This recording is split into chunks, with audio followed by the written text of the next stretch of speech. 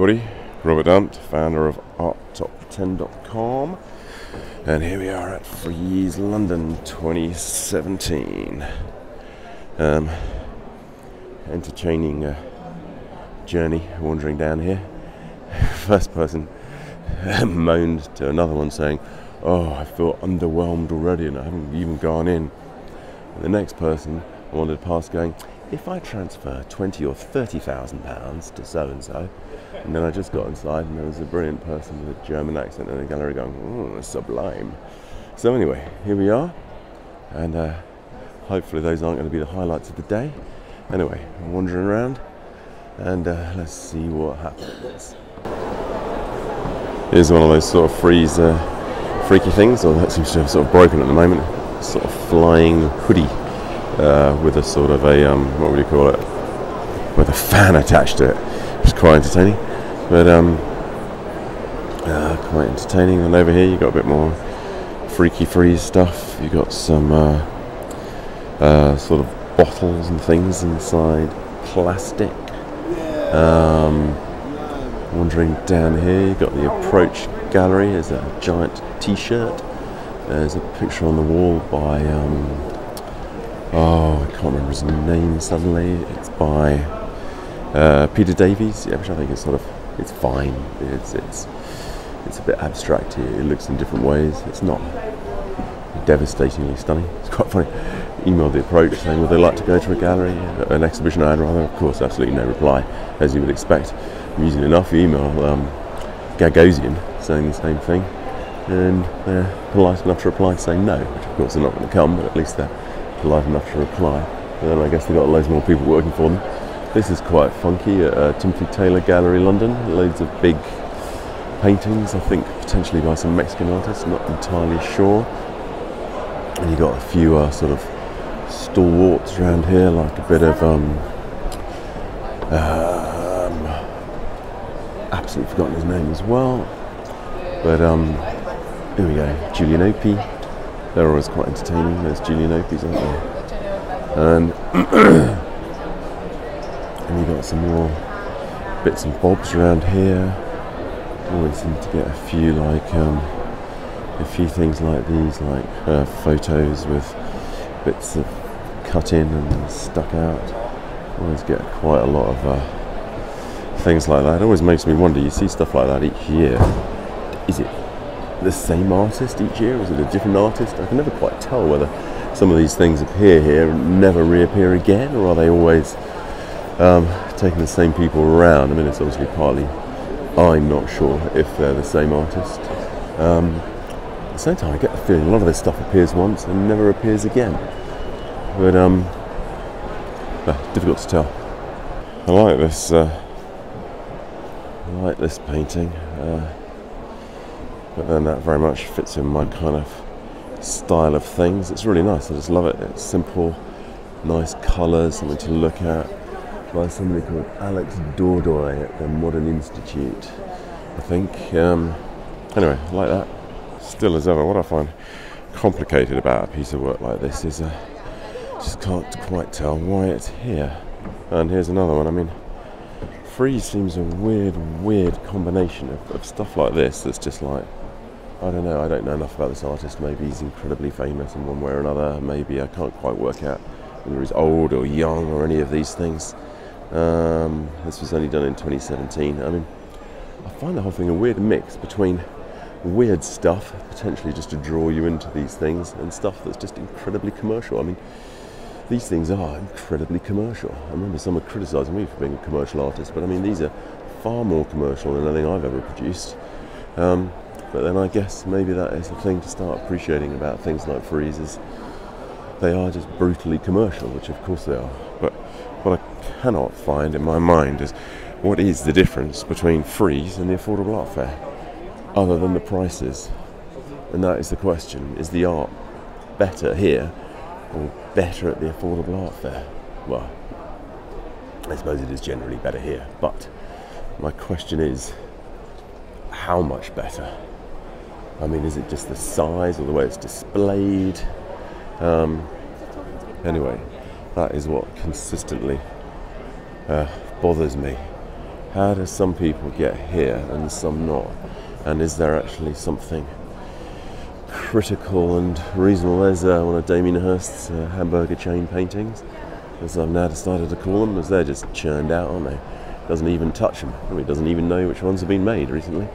They're churned out, bought up by people, stuck in a house, and saying, "Oh, I've got Damien Hirst." Quite like that painting over there. I like those sort of abstracty things. I think that is by somebody called Victoria Morton, I think. Anyway, I like that one. This is one of those kind of pieces that I always find slightly baffling here, because what is interesting about it? I mean, it's just a sort of roughly reasonable abstract painting, nothing stunning, nothing not. Visually, it doesn't do anything for me than any other millions of abstract paintings. Quite like this long, dotty thing. And you got this picture of a dog. I mean, so what? It's just a photo of a dog. It's sort of almost like, just putting things on the wall to trick rich people into buying. I mean, you never know. Maybe there's something important about the dog, but I find it. It's just such a cliche. Some of these things is what I find tricky. Anyway, let's keep going. And so here we are in the Gagosian bit of Frieze. Slightly strange collection of little drawings and things, actually, which in a way it's quite intriguing. Oh God, there's that awful Rachel White-Reed bit of sort of cardboard thing stuck there. You can't see any of it's by. There's a list somewhere. Strange. And it's funny, without a list, it's a pretty good quiz, this. Who are these things actually by? I mean, I have no idea who it's by.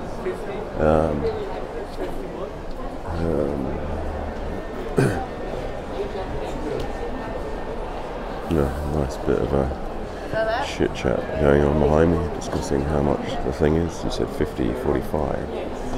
I presume that's 45,000, not 45 million. Anyway, here we go on.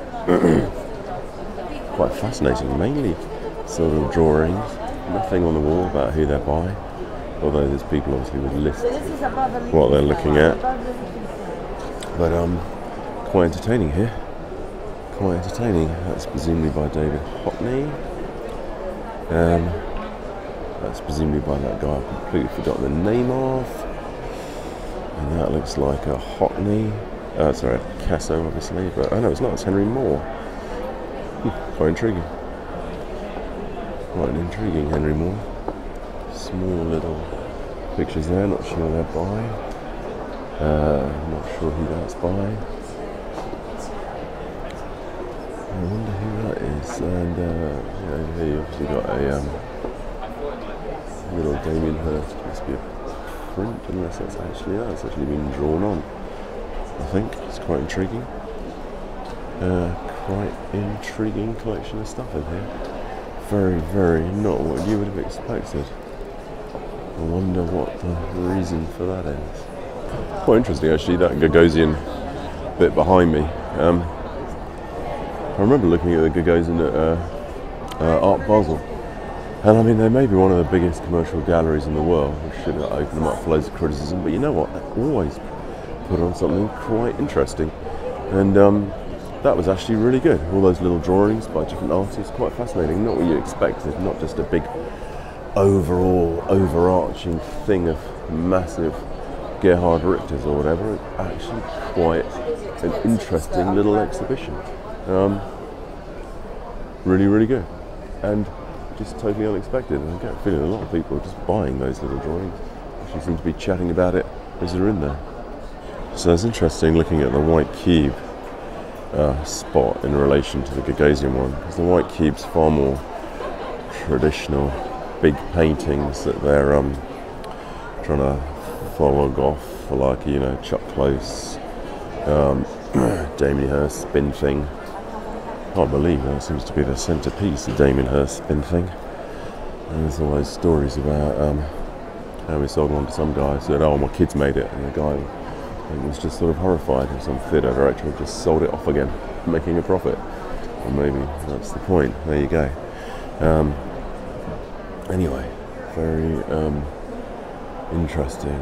White cube, I don't know, it doesn't always quite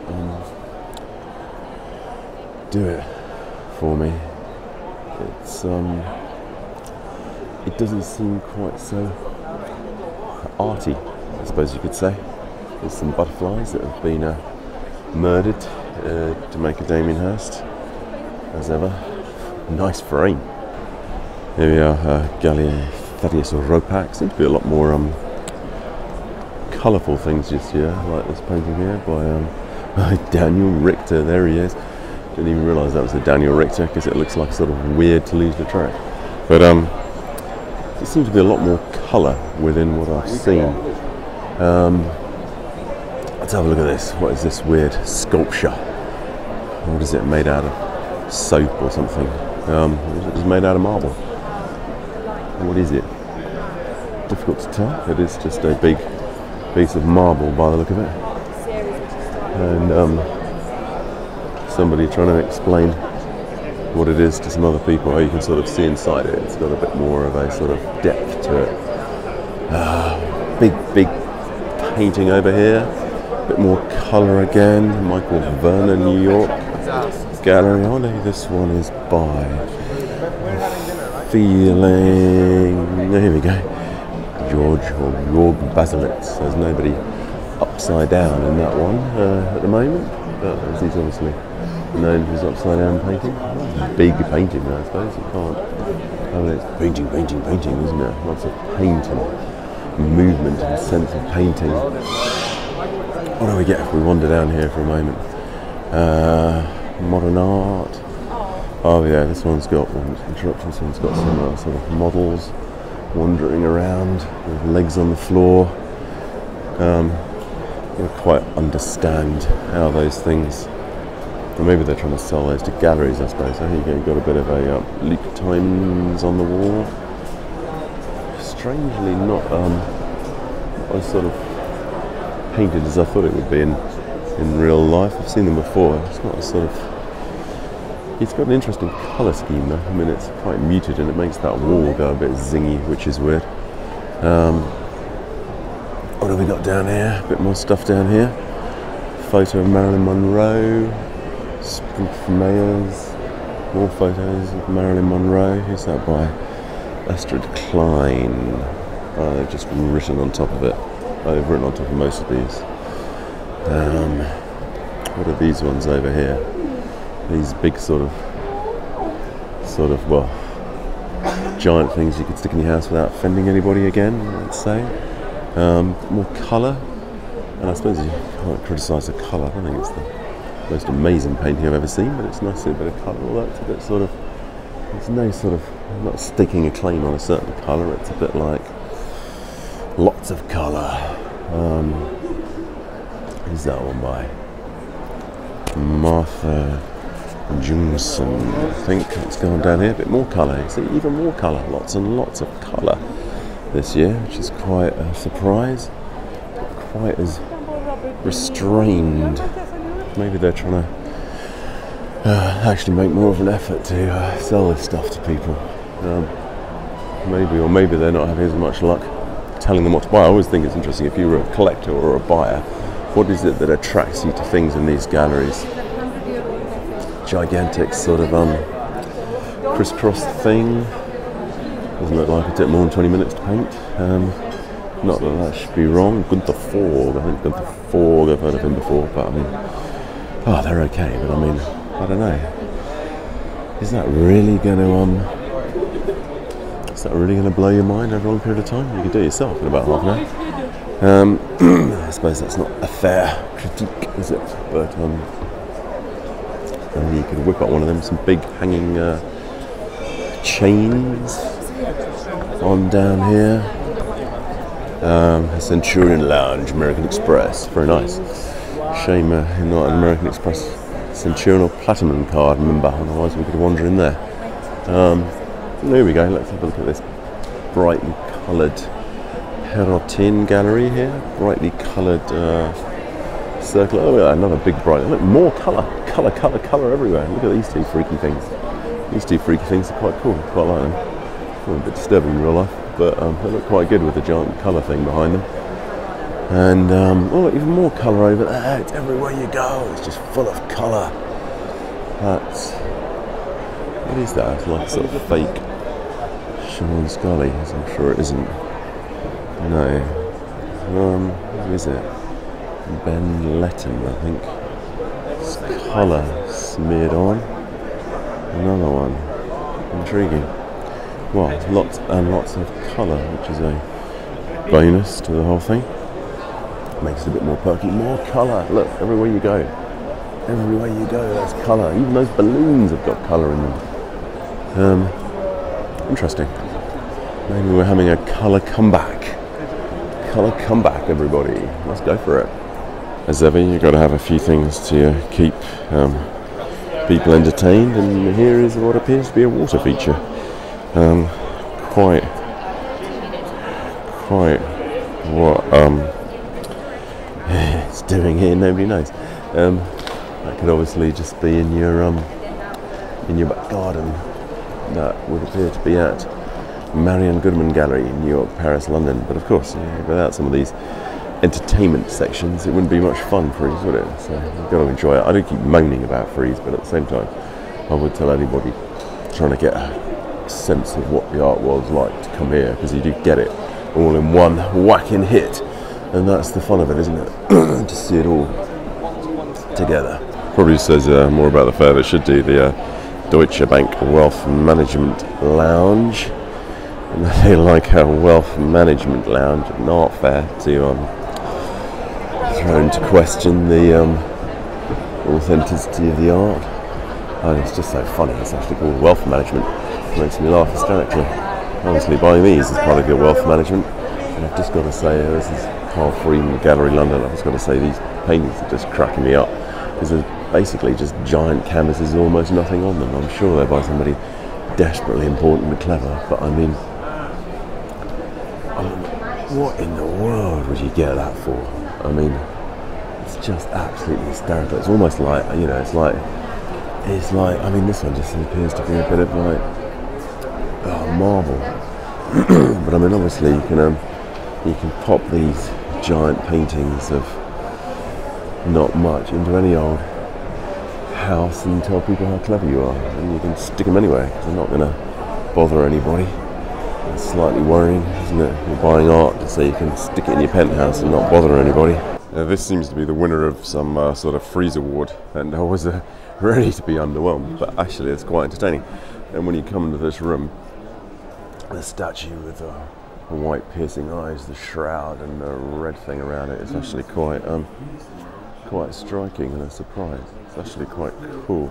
Here we go, bit of a Frieze entertainment with Tracy Emin signing a book. We can actually see her anywhere in there. There she goes.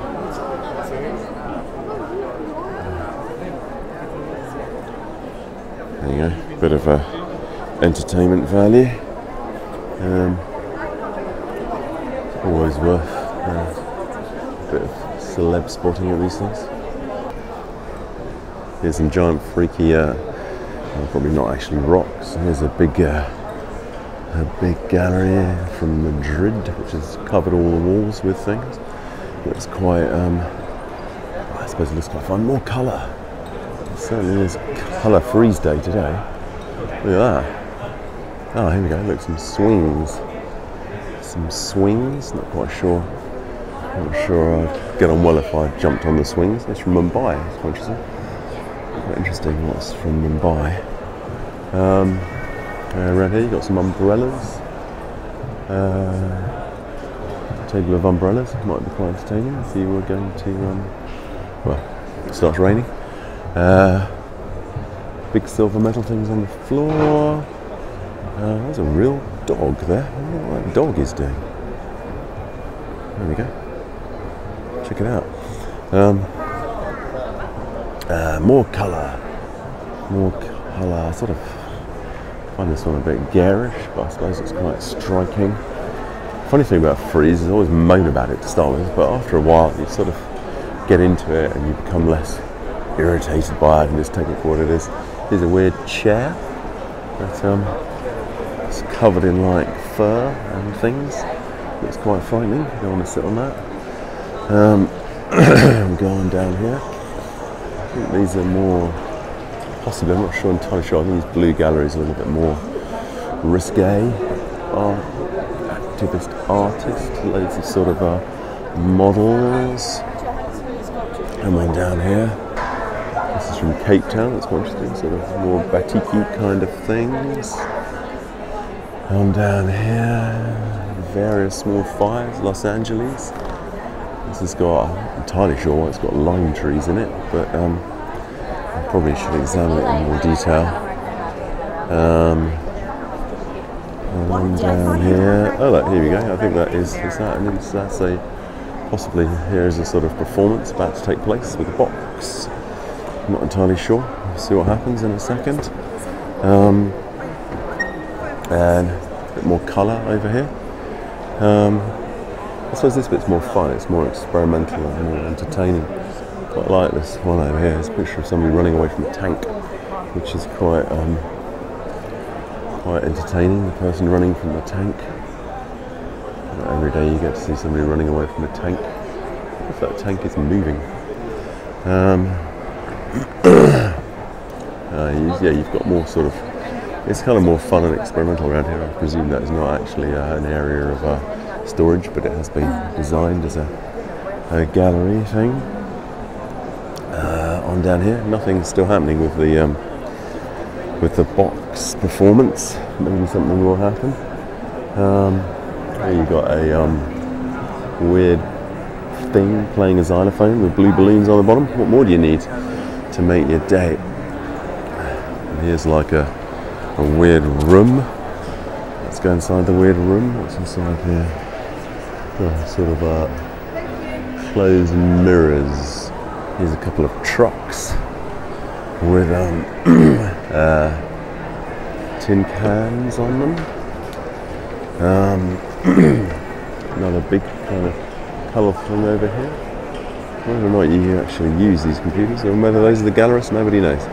Antarctica World Passport Office. Oh, I think you can get a little passport. That's entertaining, isn't it? That's quite fun. That's a fun thing. I can't help thinking my son would enjoy this more than me.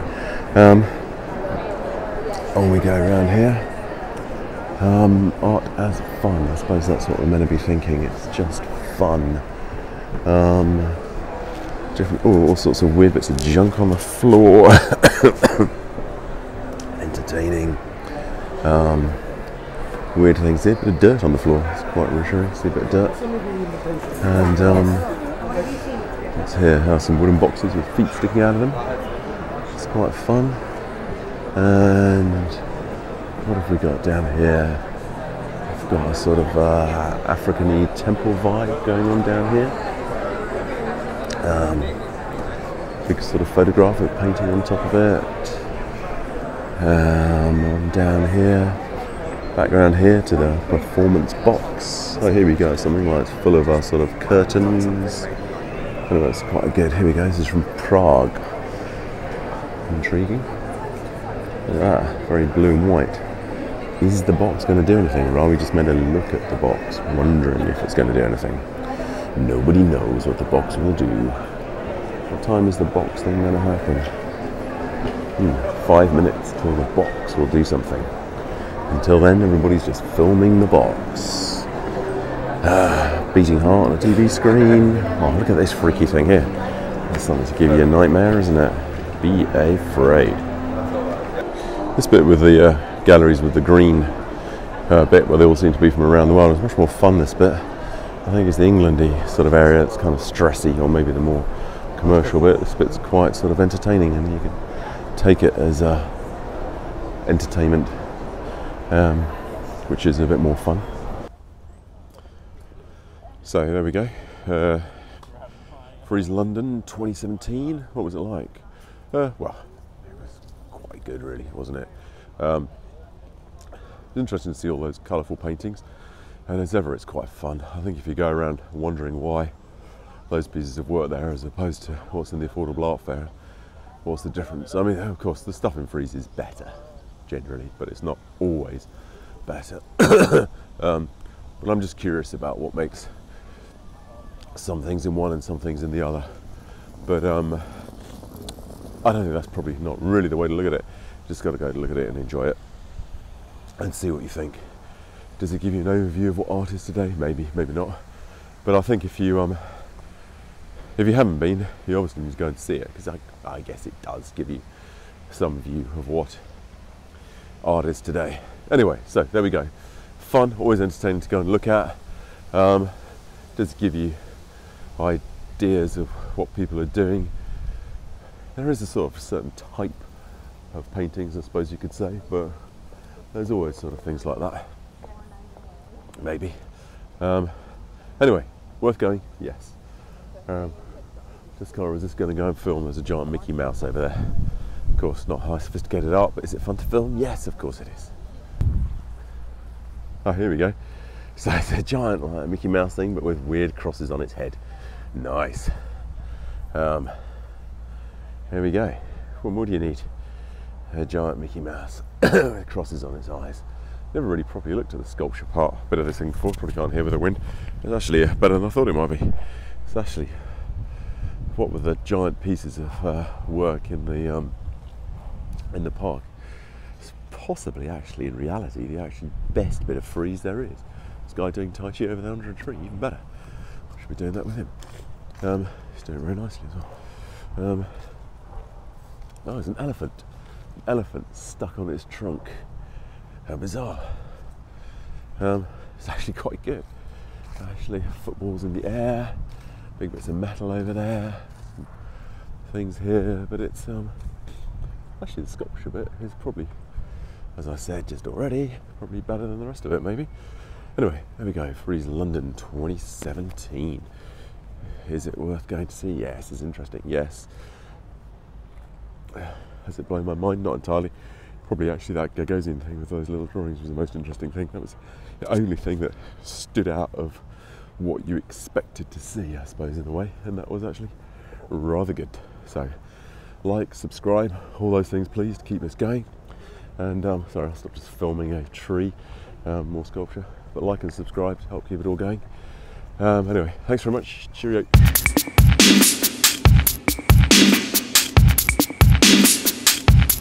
Bumbuckler.